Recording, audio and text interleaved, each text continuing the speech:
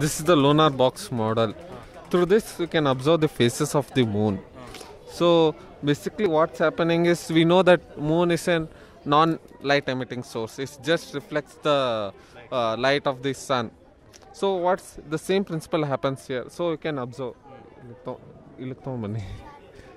Bring the camera here.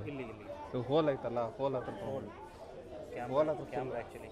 A hole ಒಳಗಡೆ Actually ಈ ತರ ಟರ್ನ್ ಮಾಡಿ ಇದು ಕ್ಯಾಮ್ರಾ ಇಲ್ಲ ಈ ಹೋಲ್ ಇಲ್ಲೊಳಗಡೆ ಗೊತ್ತಾಯ್ತು ಅದನ್ನ ಹಿಂಗೆ ಸ್ವಲ್ಪ ಟರ್ನ್ ಮಾಡ್ಕೋಬೇಕು ಅವ್ರ ಒಳಗಡೆ ತೋರಿಸಿ ಕಾಣಿಸ್ತಿದ ಕಾಣಿಸ್ತಿದೆ ಸ್ವಲ್ಪ ಕಾಣಿಸ್ತಿದೆ ಇವಾಗ so now we can observe the different phases of the moon at different positions.